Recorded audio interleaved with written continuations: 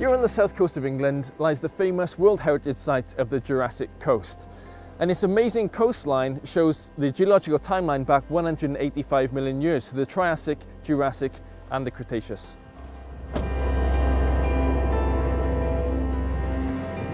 All along this coast are great examples of rock layers that have been laid down over hundreds of millions of years. And then, over time, weather and the waves eroded the coastline to expose these rock layers.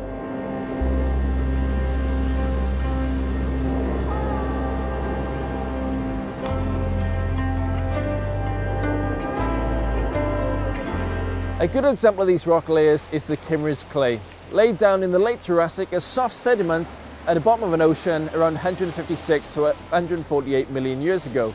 And at this time, this whole area would have been at the bottom of a shallow tropical water.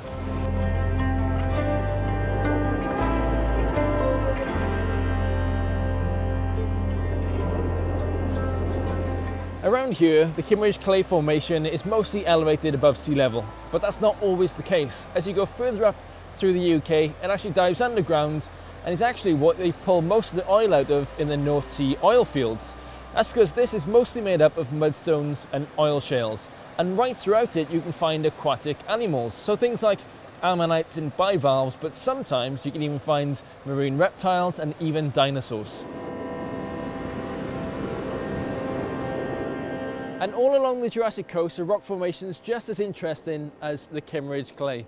And these shorelines have shaped how we think about geology and evolution for hundreds of years, so they're definitely worth a visit.